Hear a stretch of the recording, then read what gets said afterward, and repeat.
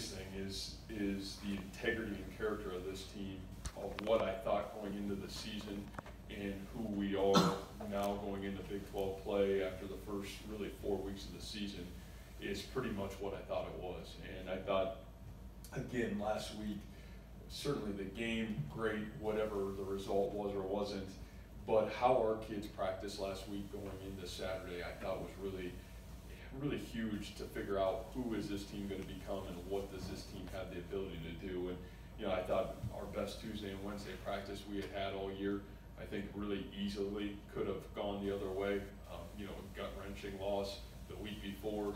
I think for those seniors, tough to overcome that, but they did, and we were able to come back and have a great Tuesday and Wednesday. And I've seen this team get better each and every week, which has been a sign of really good teams that I've been a part of. They've had that unique trait to get better 1 week at a time, and this group at least has got the foundation of that starting right now, which I think is hugely positive.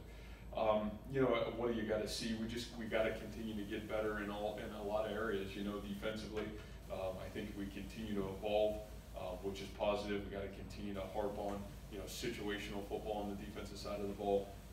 It's great to get some turnovers. We got to continue to put emphasis on those things as we continue to grow. Their ability to adapt and respond to adversity was huge in that game on Saturday for us. But again, situational football will be the key and is the key to playing great defense. And then on the offensive side, I think just continuing to grow. It's so young. The quarterback's young. The O-line's got better in this, but all those skill players you're starting to see kind of emerge into defining roles for themselves. And I think that'll only continue to happen as the season goes on. But it's great to see guys really starting to give some consistency of play to themselves. So I think this team is kind of starting to take shape a little bit. And that's what I said Saturday after the game, where we're starting to become a real football team. And that part's exciting for us because that's what will give us a chance to be successful.